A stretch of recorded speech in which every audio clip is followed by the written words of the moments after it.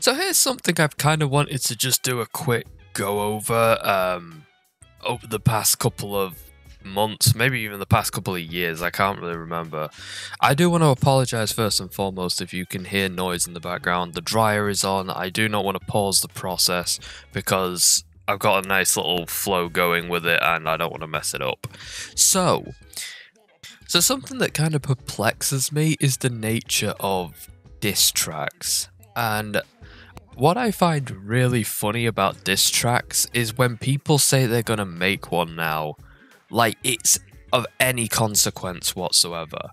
Now, I can picture a time, and I don't know how true this is, but I can believe that 10 years ago, some prominent, and maybe not so prominent but talented internet rappers probably would have been like, yeah, I'm going to make a diss track on someone. I'm going to come up with these brilliant bars and verses in order to absolutely put someone in their place. And a person with the lyrical talent and command of the English language could make the greatest roast of all time and put it to music. Potentially, the best case scenario is you make a song so good that other people start singing it for years to come.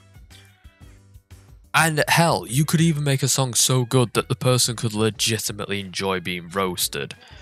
Fast forward to 10 years later, and the best diss tracks you get now are just brain damaged, pathetic school dropouts who will just be like, yo, you got autism. And that's like the A game that they have to bring to it, followed up by a stolen beat that they found on some crap website that says it's copyright free but isn't actually copyright free because they were too lazy to even look into that. And apparently people are supposed to give a shit that someone with absolutely zero talent decided to steal a beat and shout the most pathetic attempts at insults over it that a lot of the time either don't rhyme or are the most pathetic rhymes you've ever heard in your life, to the point where you kind of wish it didn't rhyme. And it's like, really? You're threatening me with this? People threaten each other with this as a consequence? Oh, I'm going to make a diss track on you. I mean, at this point, diss tracks are more embarrassing to the person who makes them rather than the person they're aimed at. I don't quite fathom how anyone can take them seriously, but people still somehow do. It's also funny as well, some people don't even know what a diss track is. And at one point, MCL rapper, who is so into rap that he legitimately believed that me talking shit about him without any musical accompaniment, without any bars or rhyming or anything that would constitute a rap, was a diss track. And all I said was the guy was a prick on voiceover over some game footage or something.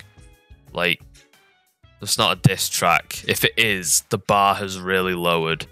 But it's funny that rap is a genre where people who take up its mantle really do enjoy just dragging its presence down.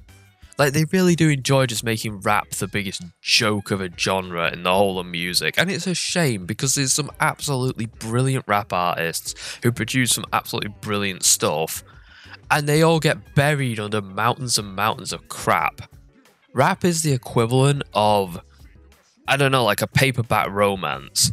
Someone could spend years coming up with the perfect idea for the perfect combination of characters, the perfect dialogue, the perfect situation, and the perfect relationship to be portrayed. And they'll get drowned in 20 or 30 absolute garbage paperbacks written by some rando who's probably never read a real one in their lives. And they just end up being like, oh, great, I got completely buried by another 20 books, most of which have the most generic or stolen plots imaginable. Hooray.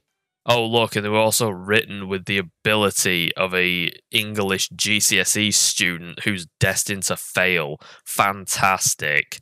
And honestly, I imagine it's the same with rap. Like, there'll be talented rappers out there who will never be heard of because they'll be drowned out in this crap. I legitimately feel bad for you guys. Like, seriously, if I was a rapper, I'd give up and just move to a more intelligent genre like country music at this point. Professor Curious is okay.